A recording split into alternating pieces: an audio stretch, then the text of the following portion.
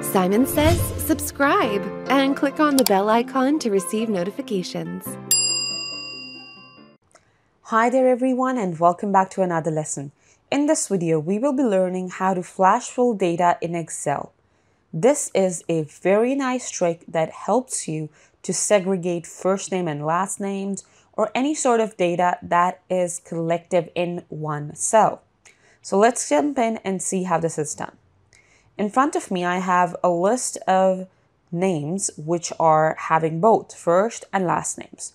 If you start segregating the names manually, it can take you a lot of time. Flash fill in Excel is an amazing trick to help you segregate the names. So all you have to do is, in the first cell, you add the first name of the first person. For example, I added Rick.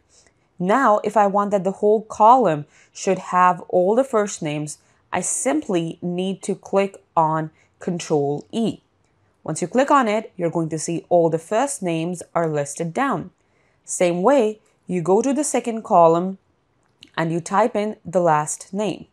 Once that's done, click on Control E and all the last names are right here. So this was a short trick of how to flash fill data in Excel. Thanks for watching. If you're not a subscriber, click down below to subscribe so you get notified about similar videos we upload. To see the full course that this video came from, click over there. And click over there to see more videos from Simon Says It.